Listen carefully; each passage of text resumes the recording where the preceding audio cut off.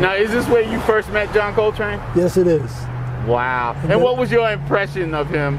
We have the impression that he was a very quiet individual. Very quiet. Did you find that to be true? Into his music. He was into his music. What he was about. Music. Yeah. And what was his relationship with Cousin Mary? Were they very, very close? Yeah, they were first cousins. They grew up together. Yeah. Kind of like cousins, but brother and sister. Brother and sister, right. You know? Right. In fact, Cousin Mary was born 10 months to the day after him. Yeah. She was born the 23rd of July of, 10 months after him. Yeah. Yeah. You know? Yeah. Yeah. And she's a great person. She was a school teacher, I believe, at one time. Uh-huh. And I was blessed to teach her how to do the bop. Right. You told me about how to dance inside the house as well. Right. That's amazing, man. Mm-hmm. And was she a musician herself? No, but she loved the musicians, and when she retired from, working the school board, she was telling us that all she wanted to do is be entertained and hang out with her musician friends. Right, right. Like one time we were doing a gig, she came to the gig,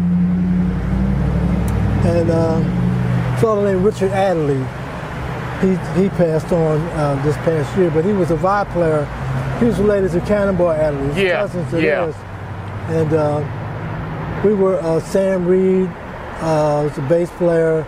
Eddie Harris from Philadelphia, the bass player. Right. And there was a bass player. Sam Reed was on sax, and Alan Nelson was on drums.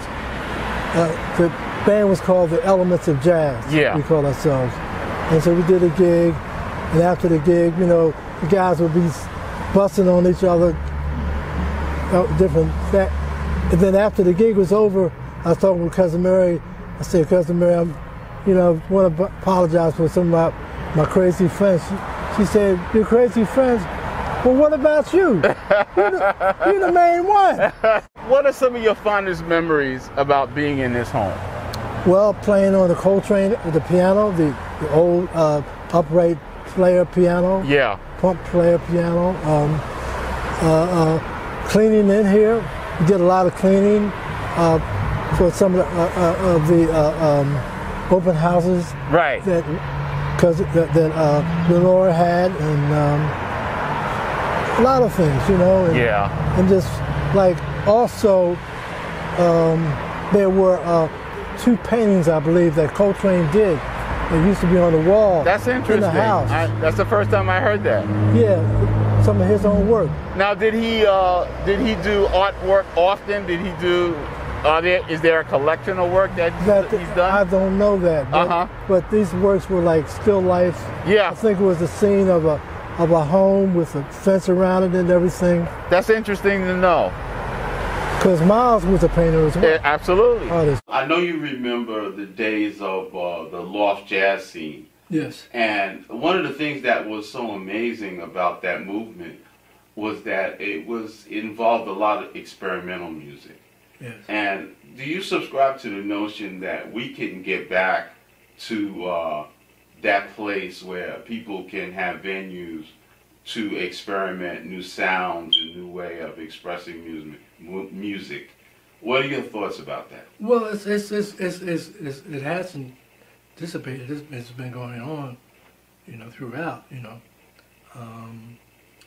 I've had friends who, like Shafi Hadi, bass player, he used to, play up in the loft when Baraka and Archie Shep, they shared a loft back in the 60s, and it's a great, it's one of the aspects of our many faceted experience in music, and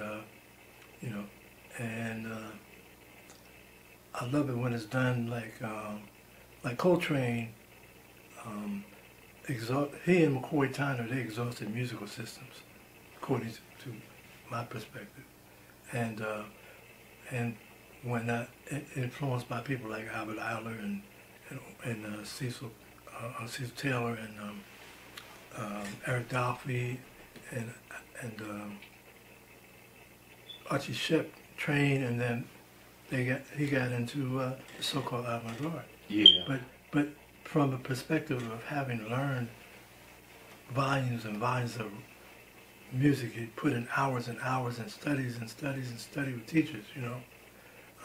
Roland Wiggins, he studied with Dennis Sandoli here in Philadelphia too. But some people, horn players I know, they just heard the avant-garde and they just would grab horns and go out and start squeaking and honking, but they never really studied music. I think there should be a high standard for that. And I want you to talk about a little bit about John Gilmore. Okay, I was blessed to work with John Gilmore. We had a band. It was John Gilmore, Eba, who played with Sunrise, played trumpet and French horn and everything. Ron Everett on trumpet. Sonny Miller on tenor sax. John Gilmore on tenor. Shafi Hadi on bass, and his brother Hakeem on trumpet, and Lex Humphreys, the great Lex Humphreys, was on drums, and myself. The band was called The Same Cats. Matter of fact, we had, you know, it was like a loft place that we used to shed and rehearse in West Philly, and so we gave a concert one time, and somebody, Ron Everett, was telling the folks about the gig, you know, and so the person said, "Ain't you the same cats that?" He said, "Yeah." So Ron kept the name, so we named us The Same Cats. Yeah. Alfie, it is so good to be back in Philadelphia with you, to talk about your music history, talk about John Coltrane. And again, man, I want to thank you so very much for your time. It's my pleasure, and our prayers for the John Coltrane houses in Philadelphia and New York too, and wherever they are on the planet, to be able to unite and for the better, to keep the legacy of Coltrane flourishing and sustaining. Thanks again, Alfie. Man, when I get with you, man, we could just go on and on. No, we can't. No, we can't. That's why. No, we can't. That's why I'm coming back. That's why. No, you ain't coming back here. I don't know where you get that from. I'm coming back, man. 'Cause I gotta get some more. I gotta get you to talk a little bit more about Sun Ra. Okay, this is a book called Notes and Tones, written by Alfie Hall, the drummer. Drummer played on Giant Steps. This page here, it has a lot of interviews, musician to musician interviews, right? And so here's one with Elvin Jones, and I had Elvin sign this. Elvin was doing a master class at the Payne and Bryant Art Center here in Philadelphia, and I went to it, and I was blessed to sit in with him, you know. But he signed this for me. This is another book. This is Chasing the Train, Coltrane book. Right. And on this page we have autographed to myself, Earl Grubbs Sr., Carl Grubbs and Earl Grubbs Jr., who were John Coltrane's nephews-in-law. His first wife, Naima Grubbs, was Mr. Grubbs' sister. And on this page here, I have the classic quartet. McCoy Tyner signed his image, and Elvin Jones signed his here. And this is a event that took place in Philadelphia. McCoy Tyner, he was an honoree of Mellon PSFS Jazz Festival, whatever year that was. 1997, okay? All right.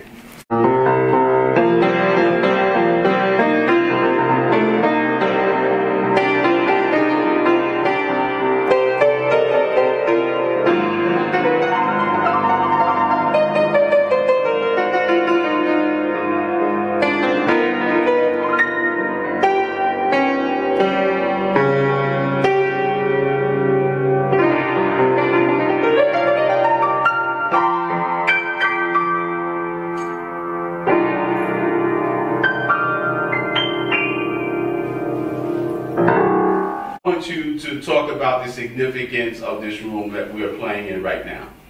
Okay, well, this is the we're in the Philadelphia Clef Club of Jazz and Performing Arts. When this building was built from the ground up, initially this was it was a gift shop, you know. Now it's like a multi-purpose room, you know. I would say I would take liberty to say that. And you know, there's been receptions here. There's been like sometimes caterers, you know, for events taking place in the auditorium.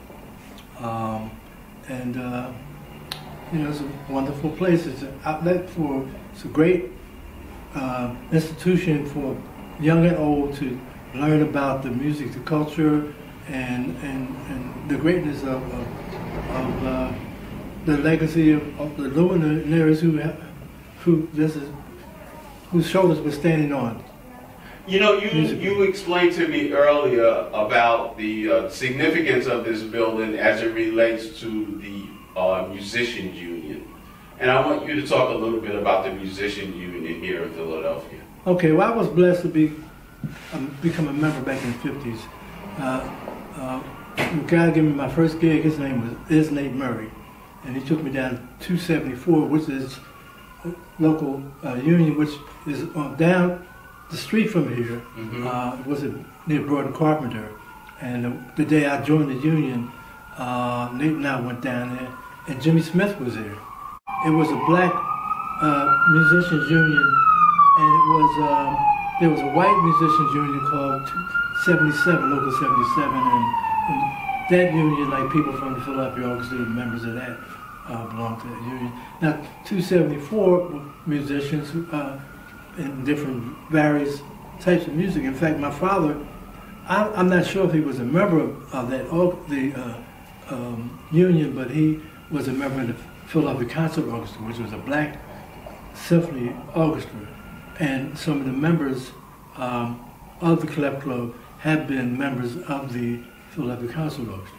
So tell me about your earliest experience playing an instrument. Was piano your very first instrument? It was my first instrument, you know. Then also, you know, we used to play the water hose. I played like the rubber shower joints. Exactly. You know. Yeah. And you know, scrub boards. Scrub boards. We try to make the wash tub bass and exactly. And you know, we banged on stuff and you know. Yeah. Now, growing up in Philadelphia, tell me a little bit about the stories when people talk about walking the bar. I know that's something that's very Philadelphia-based. And tell me a little bit about some stories about walking the bar. Well, I mean, a lot of musicians, so I've been told, had walked the bar in order to, you know, not only be a musician, you have to be an entertainer. So that's part of entertainment during that time. John Coltrane did that. Lynn Hope was really known for that. Lynn Hope was a musician who was the first, as far as to my understanding, he was the first African-American, North American black to make the Hajj in Mecca. Yeah. Back in the 40s, you know, and he would wear a turban on his head, he played tenor sax, he would play at the Showboat Theater abroad in Lumber, 2 blocks from here, and big crowds around the corner to get in there to see him, you know. Yeah. Black and white, you know, as well, you know. So now coming up, when was your very first paid gig? When I worked with Nate Murray, I think I played at a place called the Gaiety Cafe, which was on, I think it might be May Street in Lancaster, right near 47th, 46, around that way. Yeah. You know, a bar. And the bar had a piano on it, and the piano had like some of the keys where you could see cigarette burns in the keys. Seemed like, I don't know, people that would spill drinks in the body, inside the works of the piano, what have you.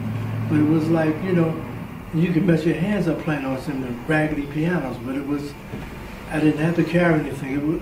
Then worked with Nate. We used to do gigs where, like, we say we'd be working, like Nate and Carl and Earl Grubbs and us. We worked, say, like the Sportsman Lounge at 60th and Market. Right. And we'd be there for like a month. So we would rent a piano from Cunningham Piano Company. They would bring a piano in. Yeah. You know, for that month, you know. And sometimes it wouldn't, you know, a lot of people would come sit in with us, and the piano wouldn't hold up. It would be, you know, get messed up. people banging on the piano and stuff. Yeah. You mentioned Curl and Carl Grubbs, and I want you to tell the folks that are on Facebook Live who Earl and Carl Grubbs were. Okay, well, Earl Grubbs Jr. and Carl Grubbs, Earl is he's no longer with us, but Carl is with us. And their father, Earl Grubbs Sr., had a sister. His sister's name was Naima Grubbs. And Naima Grubbs was John Coltrane's first wife. And Earl and Carl, they lived in North Philly, grew up in North Philadelphia on Thompson Street, and not far from the Coltrane house. And they used to go visit their Uncle Johnny in Philadelphia, and also at the Coltrane house up in New York, wherever Coltrane was living at that time. I'm not exactly sure where he was. I understand. And but they would go and visit their Uncle Johnny, and he took a liking to them, and he shared music with them, and they would come and show us their contemporaries, stuff like Giant Steps, of course, the Giant Steps. Like Sonny, different songs. And so one day, Earl and Carl, I was over at their house, they said, Uncle John is going to be over at the house on 33rd Street. Would you like to go? And I said, yeah. So we went over there.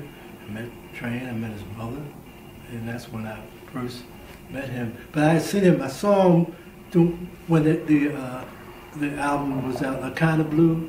I saw that band, You to play something that you would have had learned from the Grubbs. Okay.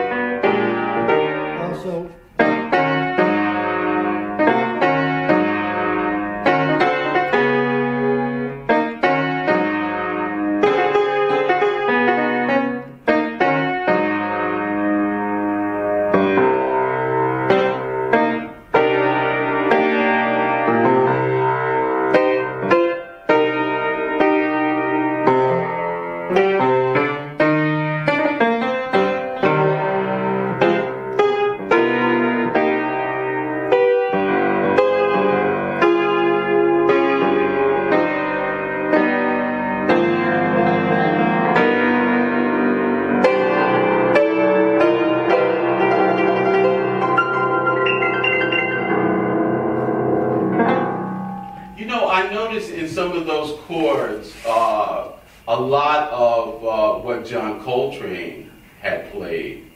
And tell me the significance of what you just played there. Well, the first piece was like Giant Steps. I played it in 3/4 time or 6/8 time. A little, like to experiment with music. Exactly. The second piece was Cousin Mary. Cousin Mary, exactly. Cousin Mary. Exactly. Cousin Mary. Loved her cousin John Coltrane, something like that.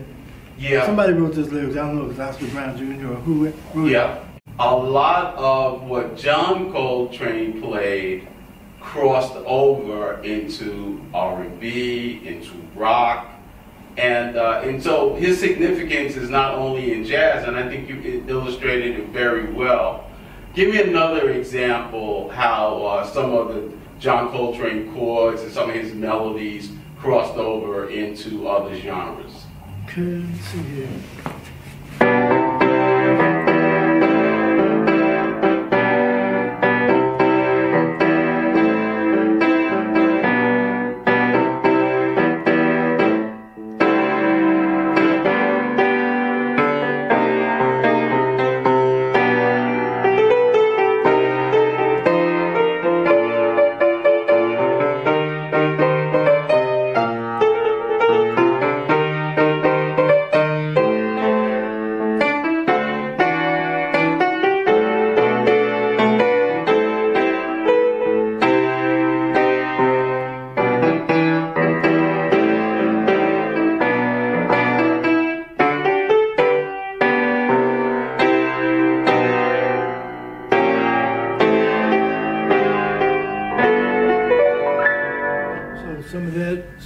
chord changes in that song could be "I'm Falling in Love," written by Melvin Mervyn Steele, recorded on the Spinners.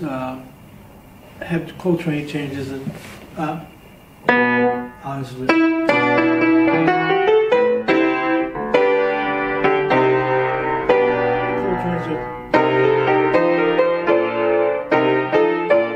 Central Park West chord changes, similar type chord change movement. Billy and Norman Connors and myself and other musicians, Robert Kenyatta, Gerald Roberts, we all used to hang down at a place called Rittenhouse Square, which was Philadelphia's counterpoint to Washington Square in the Greenwich Village in New York. And where, you know, the so-called beatniks and the nonconformists and all the kind of stuff. We participated in some of that kind of movement and the black arts movement, the civil rights movement, Black Power movement, all that. Yeah. So now, how did you fit in terms of music style? What kind of stuff were you playing at that time? During that time, well, Norman and myself and others, Alan Nelson, we were fans of and disciples of the John Coltrane experience. Yeah. So we tried to play, and Earl Carl Gross, we played a lot of Coltrane type music. We dug Bird, we dug Monk, we dug Sonny Rollins. Yeah, you know, and because of the dexterity, if you will, of a lot of the Philadelphia musicians, you know, you're playing at this club, this real eclectic place in Philadelphia, and then, you know, all of a sudden, you know, Billy Paul has this hit record, Me and Mrs. Jones, and then soon thereafter, Norman Connors has a huge hit, You Are My Starship, and they're going in different directions. And so, what was on your mind at that time? Well, I was like kind of like stunned because we were staunch so-called straight-ahead jazz players and singers and what have you. And then I started thinking, like, if they're getting into this and there must be something to this. So I started studying some of this stuff, and I self-taught myself from listening to the Mighty Love album, Spinners. The Spinners, right. Blue Magic's first album. And, Love is the Magic. Love is the message. Philadelphia Sound. MFSB. There you go. So I taught myself some stuff. When you say you taught yourself some stuff, give me an idea of the stuff you were working on musically. Give me an indication on the piano, some of the things you were working on. Well, Mighty Love, I had to learn how to, by ear, pick it up, not, you know, like.